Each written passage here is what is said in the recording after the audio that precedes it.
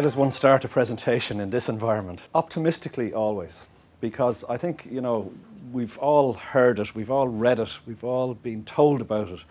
But the bottom line is we're living it in terms of cash flow and financing requirements in businesses. There are more opportunities in this environment than there are in an environment when crazy prices are being paid and money's been thrown at you, as the case may be. So there are lots more opportunities out there.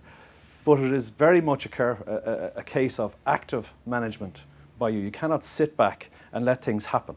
In this type of environment, one must be very proactive and manage the situation. Topics I intend to talk today about are obviously cash management.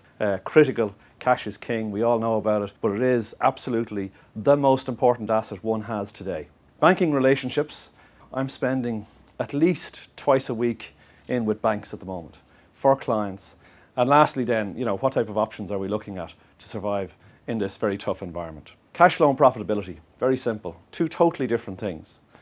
What today is about is cash flow. It's not necessarily profitability. One of the things that I would say about profitability at the moment is that you can sacrifice profitability if your cash flow is good.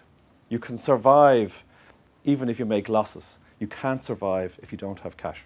So managing working capital to release the cash flow that we need to run our businesses is absolutely critical in this environment. And lastly, obviously, the availability of credit. How much credit is really available?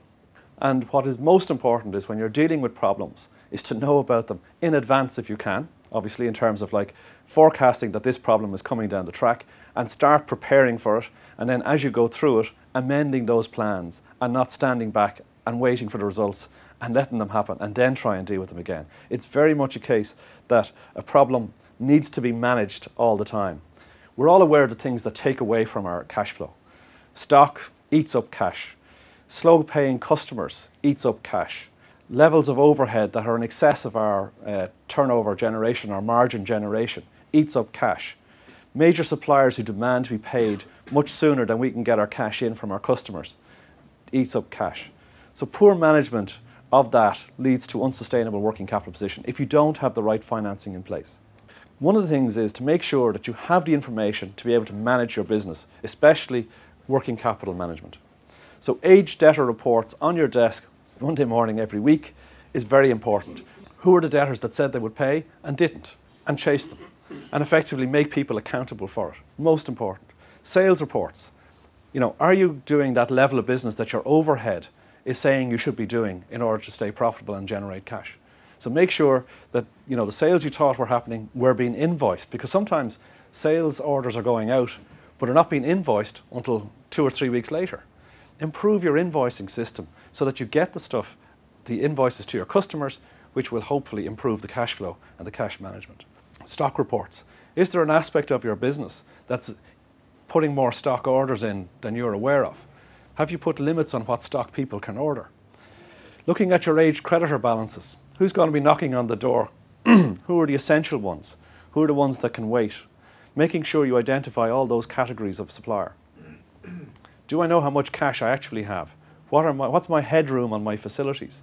What payments have I got coming up the line for creditors, and have I got enough cash to pay them? Making sure that the systems are telling me that the debtors that promised the money have delivered that cash so I can pay my creditors, the case may be. And making sure you schedule out the receipts from your debtors. One of the things that's absolutely critical important is building and maintaining a cash flow model.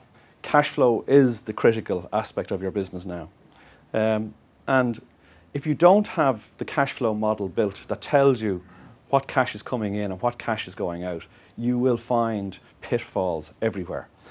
So identify the areas of stress and address them with potential solutions. Just to take individual levels at the working capital part of your balance sheet and looking at ways that maybe you can squeeze a little bit more out of them. The first obviously is, let's not just produce because we have the capacity to produce. Let's just produce for what we have orders for. 2, slow moving stock. You've got to be progressive, you've got to be proactive in relation to this. So it's being proactive and looking at items of stock that you should be getting rid of and just take the pain. Take the pain and get the cash in. It's far better in your pocket. You can deal with more problems when you have the cash there. Looking at the stock quantities that you have. Set targets and incentives. If you give people targets, it's amazing, and you say to them, if you deliver that to me in 3 months, there will be a bonus. Make sure if you're setting targets, you put incentives with it. So the guy is absolutely activated to delivering a saving for you, and he gets something too.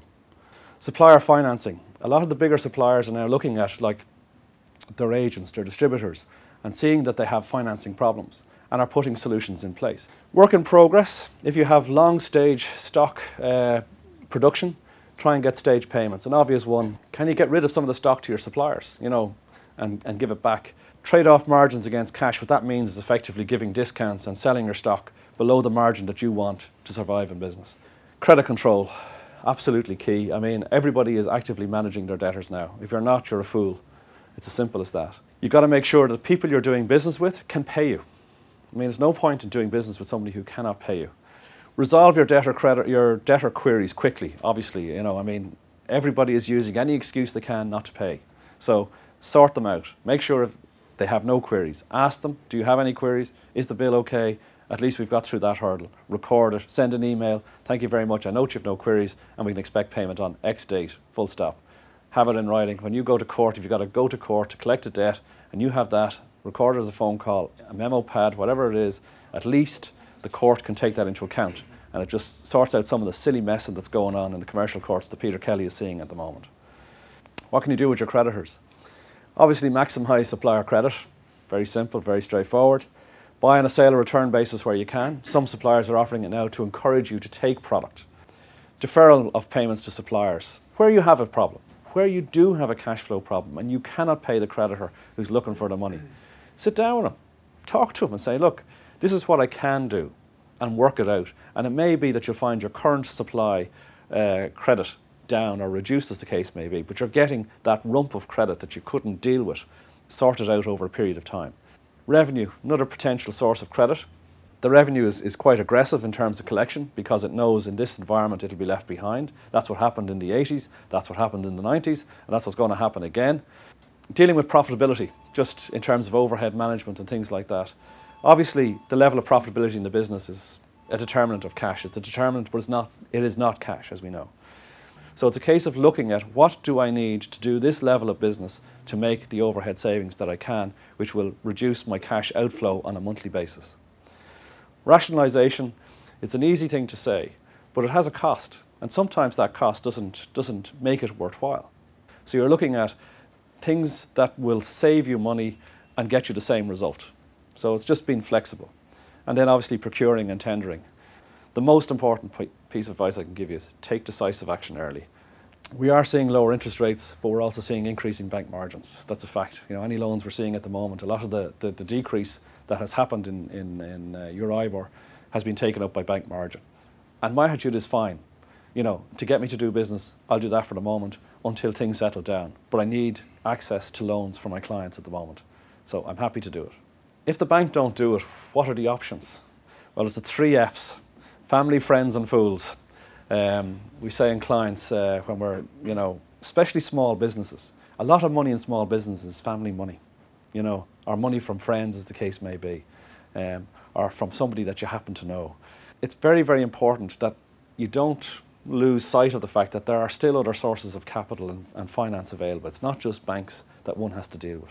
This is reality. We need access to cash. We need to find ways of financing what we have to convert cash to get us to continue in business.